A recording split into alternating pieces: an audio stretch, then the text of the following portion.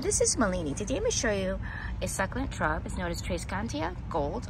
The common name is sweet kale, and they have sort of a clumping growth effect where they tend to cluster and have multiple offsets.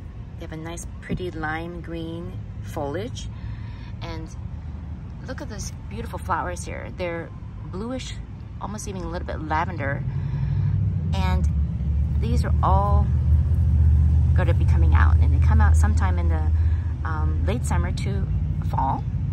So when you put this in your landscape, you see like a beautiful sea of striking and beautiful bright flowers. They do best in filter light. I recommend watering once a week. In the summer, we would do it more watering, so like twice a week. And you can see we need good moist soil. You need soil that drains well. We want to keep the soil fairly moist, especially in the summer. And it's not frost or cold hardy too, so you do want to be careful of planting this if you live in a colder environment. But this is really a wonderful accent to have in your yard. You're looking for something very bright and looks like a succulent shrub. Thank you for watching.